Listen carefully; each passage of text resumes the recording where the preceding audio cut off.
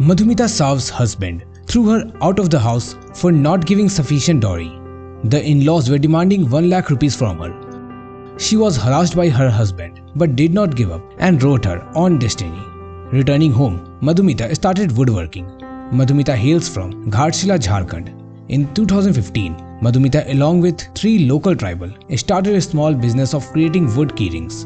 Later on, she founded the company Woodcraft and today her brand is quite famous.